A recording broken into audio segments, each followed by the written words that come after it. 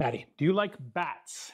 Do I like bats? Not in particular, no. Without bats, we might not have tequila. Oh, The okay. Mexican long-nosed bat loves nectar like we love tequila. And they fly as much as 60 miles a night looking for agave flowers to drink from. And they go plant, plant, plant, plant, plant, and they pollinate all the agaves. But wait, don't most agave plants not have flowers because they're harvested before the flower grows? That is exactly right, and that's the problem. So commercial agave that's used for tequila typically doesn't flower, and that has actually crushed the bat population, even put them on the endangered species list for a while. No!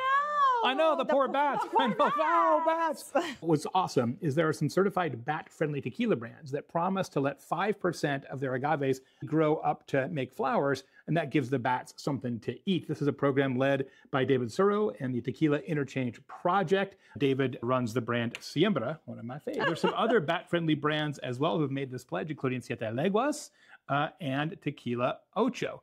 Bats are coming back as well. We got a big bat rally going on right now. There was only 1,000 of these bats a couple years ago, and now there's like 250,000 bats. Isn't that great news? Wow, it is great news. So next time you're drinking tequila, like maybe Always. right now, remember how important the bats are to what you're drinking.